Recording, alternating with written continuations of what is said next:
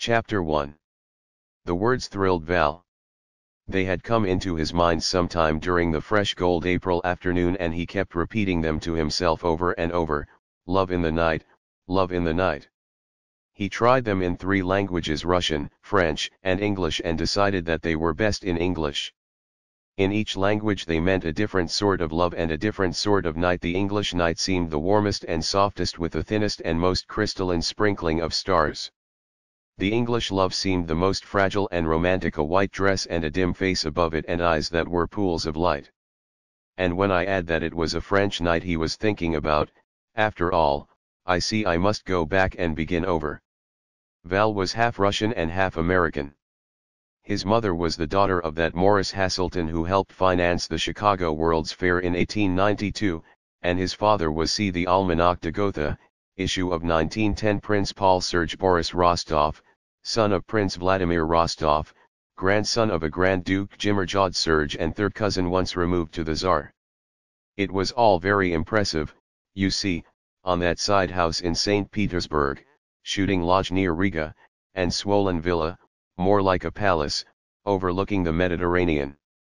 It was at this villa in Cannes that the Rostovs passed the winter, and it wasn't at all the thing to remind Princess Rostov that this Riviera villa, from the marble fountain after Bernini to the gold cordial glasses after dinner, was paid for with American gold.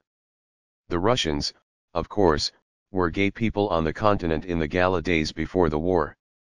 Of the 3 races that used southern France for a pleasure ground, they were easily the most adept at the grand manner.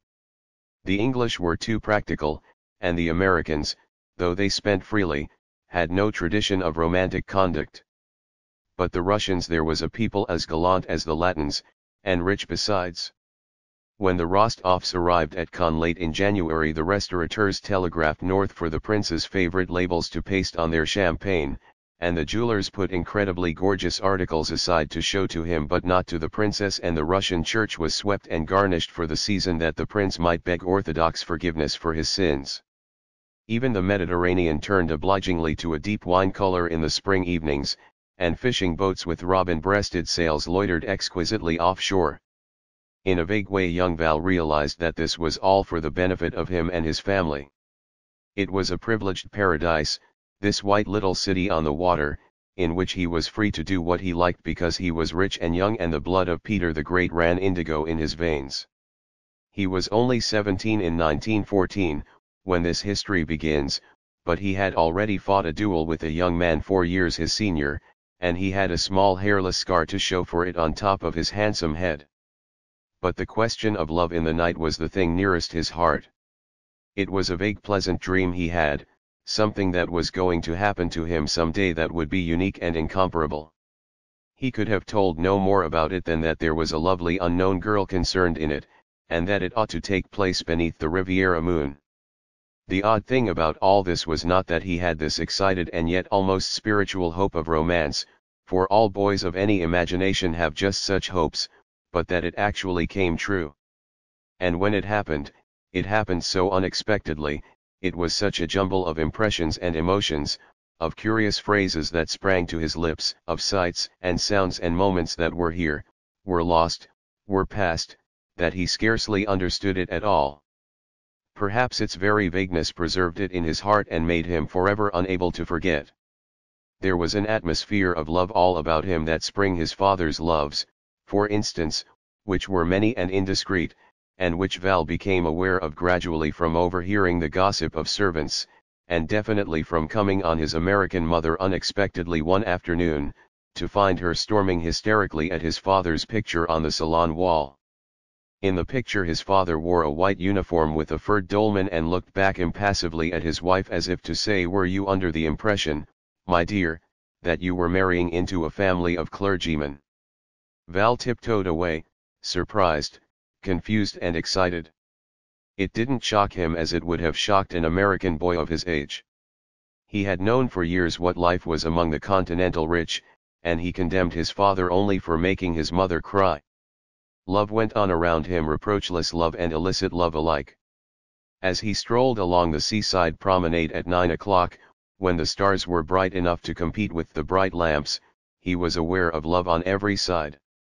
From the open-air cafes, vivid with dresses just down from Paris, came a sweet pungent odor of flowers and chartreuse and fresh black coffee and cigarettes, and mingled with them all he caught another scent, the mysterious thrilling scent of love. Hands touched jewel-sparkling hands upon the white tables. Gay dresses and white shirt fronts swayed together, and matches were held, trembling a little, for slow lighting cigarettes. On the other side of the boulevard, lovers less fashionable, young Frenchmen who worked in the stores of Cannes, sauntered with their fiancées under the dim trees, but Val's young eyes seldom turned that way. The luxury of music and bright colors and low voices, they were all part of his dream. They were the essential trappings of love in the night. But assume as he might the rather fierce expression that was expected from a young Russian gentleman who walked the streets alone, Val was beginning to be unhappy. April twilight had succeeded March twilight, the season was almost over, and he had found no use to make of the warm spring evenings. The girls of 16 and 17 whom he knew, were chaperoned with care between dusk and bedtime. This, remember, was before the war, and the others who might gladly have walked beside him were an affront to his romantic desire. So April passed by 1 week, 2 weeks, 3 weeks. He had played tennis until 7 and loitered at the courts for another hour, so it was 8:30 when a tired cab horse accomplished the hill on which gleamed the facade of the Rostov villa. The lights of his mother's limousine were yellow in the drive, and the princess, buttoning her gloves, was just coming out the glowing door. Val tossed 2 francs to the cabman and went to kiss her on the cheek. "Don't touch me," she said quickly. "You've been handling money." "But not in my mouth, mother," he protested humorously. The princess looked at him impatiently. "I'm angry," she said. "Why must you be so late tonight? We're dining on a yacht and you were to have come along too." "What yacht?" "Americans." There was always a faint irony in her voice when she mentioned the land of her nativity. Her America was the Chicago of the 90s, which she still thought of as the vast upstairs to a butcher shop. Even the irregularities of Prince Paul were not too high a price to have paid for her escape. "2 yachts, she continued, "in fact we don't know which one." The note was very indefinite. Very careless indeed. Americans. Val's mother had taught him to look down on Americans, but she hadn't succeeded in making him dislike them. American men noticed you, even if you were 17. He liked Americans. Although he was thoroughly Russian, he wasn't immaculately so. The exact proportion, like that of a celebrated soap, was about 99.75%. "I want to come," he said. "I'll hurry up, mother." We're late now." The princess turned as her husband appeared in the door. "Now Val says he wants to come." "He can't," said Prince Paul shortly. "He's too outrageously late." Val nodded. Russian aristocrats, however indulgent about themselves, were always admirably Spartan with their children. There were no arguments. "I'm sorry," he said. Prince Paul grunted. The footman, in red and silver livery, opened the limousine door. But the grunt decided the matter for Val, because Princess Rostov at that day and hour had certain grievances against her husband which gave her command of the domestic situation. "On second thought you'd better come, Val," she announced coolly. "It's too late now, but come after dinner. The yacht is either the Minnehaha or the privateer." She got into the limousine. "The one to come to will be the gayer one, I suppose, the Jackson's yacht." "Fine got sense," muttered the prince cryptically, conveying that Val would find it if he had any sense. "Have my man take a look at you 'fore you start. Wear tie of mine 'stead of that outrageous string you affected in Vienna. Grow up. High time." As the limousine crawled crackling down the pebbled drive, Val's face was burning. Chapter 2. It was dark in Cannes harbor, rather it seemed dark after the brightness of the promenade that Val had just left behind. 3 frail dock lights glittered dimly upon innumerable fishing boats heaped like shells along the beach. Farther out in the water there were other lights where a fleet of slender yachts rode the tide with slow dignity, and farther still a full ripe moon made the water bosom into a polished dancing floor. Occasionally there was a swish, creak, drip, as a rowboat moved about in the shallows, and its blurred shape threaded the labyrinth of hobbled fishing skiffs and launches. Val, descending the velvet slope of sand, stumbled over a sleeping boatman and caught the rank savor of garlic and plain wine. Taking the man by the shoulders, he shook open his startled eyes. "Do you know where the Minnehaha is anchored, and the privateer?" As they slid out into the bay, he lay back in the stern and stared with vague discontent at the Riviera moon. That was the right moon, all right. Frequently, 5 nights out of 7, there was the right moon. And here was the soft air, aching with enchantment, and here was the music, many strains of music from many orchestras, drifting out from the shore. Eastward lay the dark Cape of Antibes, and then Nice, and beyond that Monte Carlo, where the night rang chinking full of gold. Some day he would enjoy all that, too, know its every pleasure and success when he was too old and wise to care. But tonight, that stream of silver that waved like a wide strand of curly hair toward the moon, those soft romantic lights of Cannes behind him, the irresistible ineffable love in this air that was to be wasted forever. "Which one?" asked the boatman suddenly. "Which what?" demanded Val, sitting up. "Which boat?" He pointed. Val turned. Above hovered the gray, sword-like prow of a yacht. During the sustained longing of his wish they had covered half a mile. He read the brass letters over his head.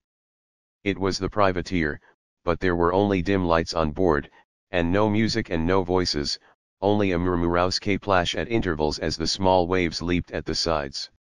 "The other one," said Val, "the Minnehaha." "Don't go yet." Val started. The voice, low and soft, had dropped down from the darkness overhead. "What's the hurry?" said the soft voice. "Thought maybe somebody was coming to see me, and have suffered terrible disappointment." The boatman lifted his oars and looked hesitatingly at Val. But Val was silent, so the man let the blades fall into the water and swept the boat out into the moonlight. "Wait a minute," cried Val sharply. "Goodbye," said the voice. "Come again when you can stay longer." "But I am going to stay now," he answered breathlessly. He gave the necessary order and the rowboat swung back to the foot of the small companionway. Someone young, someone in a misty white dress, someone with a lovely low voice, had actually called to him out of the velvet dark. "If she has eyes," Val murmured to himself. He liked the romantic sound of it and repeated it under his breath. "If she has eyes. What are you?" She was directly above him now. She was looking down and he was looking up as he climbed the ladder, and as their eyes met they both began to laugh. She was very young, slim, almost frail, with a dress that accentuated her youth by its blanched simplicity. 2 wan dark spots on her cheeks marked where the color was by day. "What are you?" she repeated, moving back and laughing again as his head appeared on the level of the deck. "I'm frightened now and I want to know." "I am a gentleman," said Val, bowing. "What sort of a gentleman?" "There are all sorts of gentlemen. There was a colored gentleman at the table next to ours in Paris," and so she broke off. "You're not American, are you?" "I'm Russian," he said, as he might have announced himself to be an archangel. He thought quickly and then added, "And I am the most fortunate of Russians. All this day, all this spring I have dreamed of falling in love on such a night, and now I see that heaven has sent me to you." "Just one moment," she said, with a little gasp. "I'm sure now that this visit is a mistake. I don't go in for anything like that. Please. I beg your pardon." He looked at her in bewilderment, unaware that he had taken too much for granted. Then he drew himself up formally. "I have made an error. If you will excuse me I will say good night." He turned away. His hand was on the rail. "Don't go," she said, pushing a strand of indefinite hair out of her eyes. "On second thoughts you can talk any nonsense you like if you'll only not go. I'm miserable and I don't want to be left alone." Val hesitated. There was some element in this that he failed to understand. He had taken it for granted that a girl who called to a strange man at night, even from the deck of a yacht, was certainly in a mood for romance. And he wanted intensely to stay. Then he remembered that this was one of the 2 yachts he had been seeking. "I imagine that the dinner's on the other boat," he said. "The dinner? Oh, yes, it's on the Minnehaha. Were you going there?" "I was going there a long time ago." "What's your name?" He was on the point of telling her when something made him ask a question instead. "And you? Why are you not at the party?" "Because I preferred to stay here. Mrs. Jackson said there would be some Russians there. I suppose that's you." She looked at him with interest. "You're a very young man, aren't you?" "I am much older than I look," said Val stiffly. "People always comment on it. It's considered rather a remarkable thing." "How old are you?" 21, he lied. She laughed. "What nonsense. You're not more than 19. His annoyance was so perceptible that she hastened to reassure him. "Cheer up. I'm only 17 myself. I might have gone to the party if I'd thought there'd be anyone under 50 there." He welcomed the change of subject. "You preferred to sit and dream here beneath the moon." "I've been thinking of mistakes." They sat down side by side in 2 canvas deck chairs. "It's a most engrossing subject, the subject of mistakes. Women very seldom brood about mistakes. They're much more willing to forget than men are. But when they do brood—" "You have made a mistake?" inquired Val. She nodded. "Is it something that cannot be repaired?" "I think so," she answered. "I can't be sure. That's what I was considering when you came along." "Perhaps I can help in some way," said Val. "Perhaps your mistake is not irreparable, after all." "You can't," she said unhappily. "So let's not think about it. I'm very tired of my mistake, and I'd much rather you'd tell me about all the gay, cheerful things that are going on in Cannes tonight." They glanced shoreward at the line of mysterious and alluring lights, the big toy banks with candles inside that were really the great fashionable hotels, the lighted clock in the old town, the blurred glow of the Café de Paris, the pricked out points of villa windows rising on slow hills toward the dark sky. "What is everyone doing there?" she whispered. "It looks as though something gorgeous was going on, but what it is I can't quite tell." "Everyone there is making love," said Val quietly. "Is that it?" She looked for a long time, with a strange expression in her eyes. "Then I want to go home to America," she said. "There is too much love here. I want to go home tomorrow." "You are afraid of being in love then?" She shook her head. "It isn't that. It's just because there is no love here for me." "Or for me either," added Val quietly. "It is sad that we two should be at such a lovely place on such a lovely night and have nothing." He was leaning toward her intently, with a sort of inspired and chaste romance in his eyes, and she drew back. "Tell me more about yourself," she inquired quickly. "If you are Russian, where did you learn to speak such excellent English?" "My mother was American," he admitted. "My grandfather was American also, so she had no choice in the matter." "Then you're American too?" "I am Russian," said Val with dignity. She looked at him closely, smiled and decided not to argue. "Well then," she said diplomatically, "I suppose you must have a Russian name." But he had no intention now of telling her his name. A name, even the Rostov name, would be a desecration of the night. They were their own low voices, their 2 white faces, and that was enough. He was sure, without any reason for being sure but with a sort of instinct that sang triumphantly through his mind, that in a little while, a minute or an hour, he was going to undergo an initiation into the life of romance. His name had no reality beside what was stirring in his heart. "You are beautiful," he said suddenly. "How do you know?" "Because for women moonlight is the hardest light of all." "Am I nice in the moonlight?" "You are the loveliest thing that I have ever known." "Oh." She thought this over. "Of course I had no business to let you come on board." I might have known what we'd talk about in this moon. But I can't sit here and look at the shore forever. I'm too young for that. Don't you think I'm too young for that? Much too young, he agreed solemnly. Suddenly they both became aware of new music that was close at hand, music that seemed to come out of the water not 100 yards away. Listen, she cried. It's from the Minnehaha. They've finished dinner. For a moment they listened in silence. Thank you, said Val suddenly. For what? He hardly knew he had spoken. He was thanking the deep low horns for singing in the breeze, the sea for its warm murmurous complaint against the bow, the milk of the stars for washing over them until he felt buoyed up in a substance more taut than air. So lovely, she whispered. What are we going to do about it? Do we have to do something about it? I thought we could just sit and enjoy. You didn't think that, he interrupted quietly. You know that we must do something about it? I am going to make love to you and you are going to be glad. I can't, she said very low. She wanted to laugh now, to make some light cool remark that would bring the situation back into the safe waters of a casual flirtation.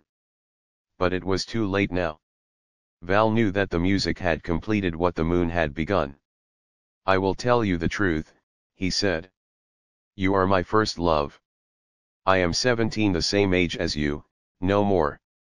There was something utterly disarming about the fact that they were the same age. It made her helpless before the fate that had thrown them together. The deck chairs creaked and he was conscious of a faint elusive perfume as they swayed suddenly and childishly together. Chapter 3. Whether he kissed her once or several times he could not afterward remember, though it must have been an hour that they sat there close together and he held her hand. What surprised him most about making love was that it seemed to have no element of wild passion, regret, desire, despair, but a delirious promise of such happiness in the world, in living, as he had never known. First love. This was only first love. What must love itself in its fullness, its perfection be? He did not know that what he was experiencing then, that unreal, undesirous medley of ecstasy and peace, would be unrecapturable forever. The music had ceased for some time when presently the murmurous silence was broken by the sound of a rowboat disturbing the quiet waves. She sprang suddenly to her feet and her eyes strained out over the bay. Listen, she said quickly. I want you to tell me your name. No. Please, she begged him. I'm going away tomorrow. He didn't answer. I don't want you to forget me, she said. My name is. I won't forget you. I will promise to remember you always. Whoever I may love, I will always compare her to you, my first love. So long as I live, you will always have that much freshness in my heart. I want you to remember, she murmured brokenly. Oh, this has meant more to me than it has to you, much more. She was standing so close to him that he felt her warm young breath on his face.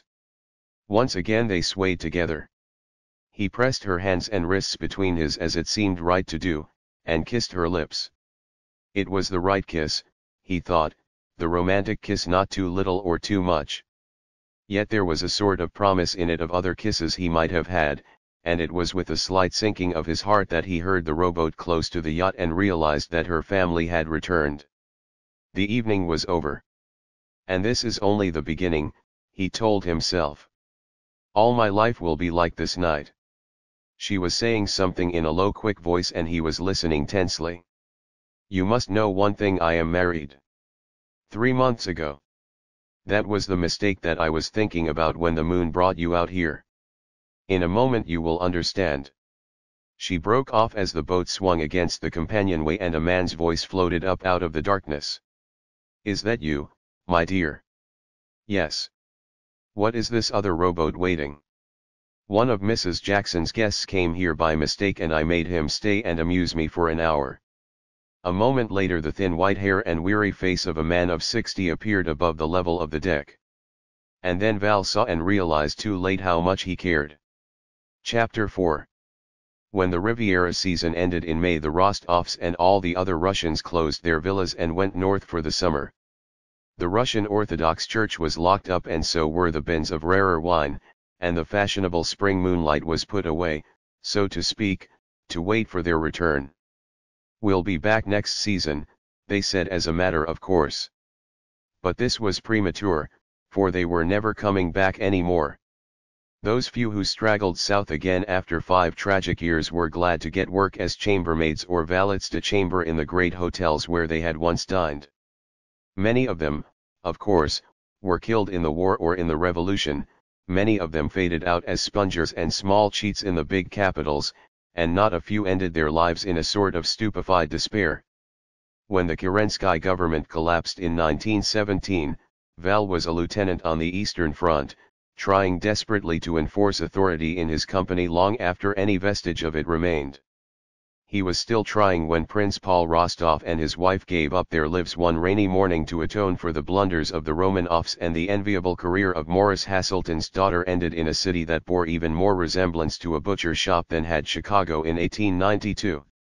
After that, Val fought with Denikin's army for a while until he realized that he was participating in a hollow farce and the glory of Imperial Russia was over. Then he went to France and was suddenly confronted with the astounding problem of keeping his body and soul together. It was, of course, natural that he should think of going to America. 2 vague aunts with whom his mother had quarreled many years ago still lived there in comparative affluence. But the idea was repugnant to the prejudices his mother had implanted in him, and besides he hadn't sufficient money left to pay for his passage over. Until a possible counter-revolution should restore to him the Rostov properties in Russia, he must somehow keep alive in France. So he went to the little city he knew best of all. He went to Cannes.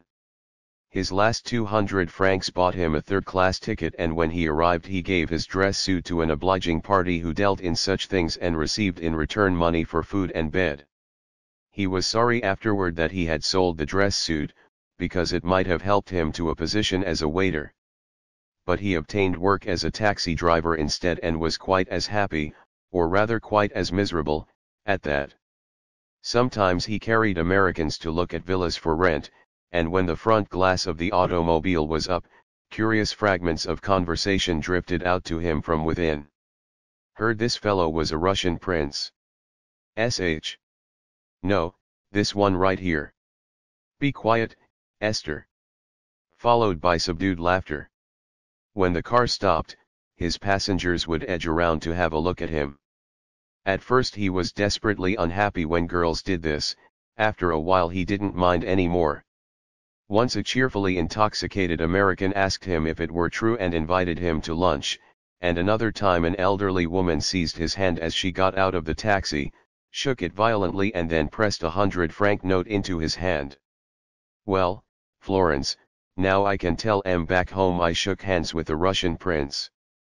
The inebriated American who had invited him to lunch thought at first that Val was a son of the Tsar, and it had to be explained to him that a prince in Russia was simply the equivalent of a British courtesy lord. But he was puzzled that a man of Val's personality didn't go out and make some real money. "This is Europe," said Val gravely. "Here money is not made. It is inherited, or else it is slowly saved over a period of many years, and maybe in 3 generations a family moves up into a higher class. Think of something people want like we do. That is because there is more money to want with in America. Everything that people want here has been thought of long ago." But after a year, and with the help of a young Englishman he had played tennis with before the war, Val managed to get into the Cannes branch of an English bank. He forwarded mail and bought railroad tickets and arranged tours for impatient sightseers. Sometimes a familiar face came to his window. If Val was recognized he shook hands, if not he kept silence. After 2 years he was no longer pointed out as a former prince, for the Russians were an old story now. The splendor of the Rostovs and their friends was forgotten. He mixed with people very little. In the evenings he walked for a while on the promenade, took a slow glass of beer in a cafe, and went early to bed. He was seldom invited anywhere because people thought that his sad, intent face was depressing, and he never accepted anyhow. He wore cheap French clothes now instead of the rich tweeds and flannels that had been ordered with his fathers from England. As for women, he knew none at all. Of the many things he had been certain about at 17, he had been most certain about this, that his life would be full of romance. Now after 8 years he knew that it was not to be. Somehow he had never had time for love. The war, the revolution, and now his poverty had conspired against his expectant heart. The springs of his emotion, which had first poured forth one April night, had dried up immediately, and only a faint trickle remained. His happy youth had ended almost before it began. He saw himself growing older and more shabby, and living always more and more in the memories of his gorgeous boyhood. Eventually he would become absurd, pulling out an old heirloom of a watch and showing it to amused young fellow clerks who would listen with winks to his tales of the Rostov name. He was thinking these gloomy thoughts one April evening in 1922 as he walked beside the sea and watched the never-changing magic of the awakening lights. It was no longer for his benefit, that magic, but it went on, and he was somehow glad. Tomorrow he was going away on his vacation, to a cheap hotel farther down the shore where he could bathe and rest and read, then he would come back and work some more. Every year for 3 years he had taken his vacation during the last 2 weeks in April, perhaps because it was then that he felt the most need for remembering. It was in April that what was destined to be the best part of his life had come to a culmination under a romantic moonlight. It was sacred to him, for what he had thought of as an initiation and a beginning had turned out to be the end. He paused now in front of the Café des Étrangers, and after a moment crossed the street on impulse and sauntered down to the shore. A dozen yachts, already turned to a beautiful silver color, rode at anchor in the bay. He had seen them that afternoon, and read the names painted on their bows, but only from habit. He had done it for 3 years now, and it was almost a natural function of his eye. "Un bonsoir," remarked a French voice at his elbow. It was a boatman who had often seen Val here before. "Monsieur finds the sea beautiful." "Very beautiful." "I too. But a bad living except in the season. Next week, though, I earn something special. I am paid well for simply waiting here and doing nothing more from 8 o'clock until midnight." "That's very nice," said Val politely. "A widowed lady, very beautiful, from America, whose yacht always anchors in the harbor for the last 2 weeks in April. If the privateer comes tomorrow it will make 3 years. Chapter 5. All night Val didn't sleep, not because there was any question in his mind as to what he should do, but because his long stupefied emotions were suddenly awake and alive. Of course he must not see her, not he, a poor failure with a name that was now only a shadow, but it would make him a little happier always to know that she remembered.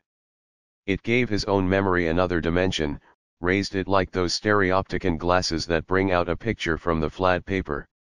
It made him sure that he had not deceived himself. He had been charming once upon a time to a lovely woman, and she did not forget. An hour before train time next day he was at the railway station with his grip, so as to avoid any chance encounter in the street. He found himself a place in a third-class carriage of the waiting train. Somehow as he sat there he felt differently about life, a sort of hope, faint and illusory, that he hadn't felt 24 hours before. Perhaps there was some way in those next few years in which he could make it possible to meet her once again if he worked hard, threw himself passionately into whatever was at hand. He knew of at least 2 Russians in Cannes who had started over again with nothing except good manners and ingenuity and were now doing surprisingly well. The blood of Morris Hasselton began to throb a little in Val's temples and made him remember something he had never before cared to remember, that Morris Hasselton, who had built his daughter a palace in St. Petersburg, had also started from nothing at all. Simultaneously another emotion possessed him, less strange, less dynamic but equally American, the emotion of curiosity. In case he did well, in case life should ever make it possible for him to seek her out, he should at least know her name. He jumped to his feet, fumbled excitedly at the carriage handle and jumped from the train. Tossing his valise into the check room he started at a run for the American consulate. "A yacht came in this morning," he said hurriedly to a clerk, "an American yacht, the privateer. I want to know who owns it." "Just a minute," said the clerk, looking at him oddly. "I'll try to find out." After what seemed to Val an interminable time he returned. "Why, just a minute," he repeated hesitantly. It seems we're finding out. Did the yacht come?" "Oh, yes, it's here all right. At least I think so. If you'll just wait in that chair." After another 10 minutes Val looked impatiently at his watch. If they didn't hurry he'd probably miss his train. He made a nervous movement as if to get up from his chair. "Please sit still," said the clerk, glancing at him quickly from his desk. "I ask you. Just sit down in that chair." Val stared at him. How could it possibly matter to the clerk whether or not he waited? "I'll miss my train," he said impatiently. "I'm sorry to have given you all this bother. Please sit still. We're glad to get it off our hands. You see, we've been waiting for your inquiry for 3 years." Val jumped to his feet and jammed his hat on his head. "Why didn't you tell me that?" he demanded angrily. "Because we had to get word to our client. Please don't go. It's too late." Val turned. Someone slim and radiant with dark frightened eyes was standing behind him, framed against the sunshine of the doorway. "Why?" Val's lips parted, but no words came through. She took a step toward him. She looked at him helplessly, her eyes filling with tears. "I just wanted to say hello," she murmured. "I've come back for 3 years just because I wanted to say hello." Still Val was silent. "You might answer," she said impatiently. "You might answer when I'd just about begun to think you'd been killed in the war." She turned to the clerk. "Please introduce us," she cried. "You see, I can't say hello to him when we don't even know each other's names. It's the thing to distrust these international marriages, of course. It's an American tradition that they always turn out badly, and we are accustomed to such headlines as, 'Would trade coronet for true American love,' says Duchess, and claims Count Mendicant tortured Toledo wife. The other sort of headlines are never printed, for who would want to read, 'Castle is love nest,' asserts former Georgia belle, or 'Duke and Packer's daughter celebrate golden honeymoon.' So far there have been no headlines at all about the young Rostovs. Prince Val is much too absorbed in that string of moonlight blue taxicabs which he manipulates with such unusual efficiency, to give out interviews. He and his wife only leave New York once a year, but there is still a boatman who rejoices when the privateer steams into Conn Harbor on a mid-April night.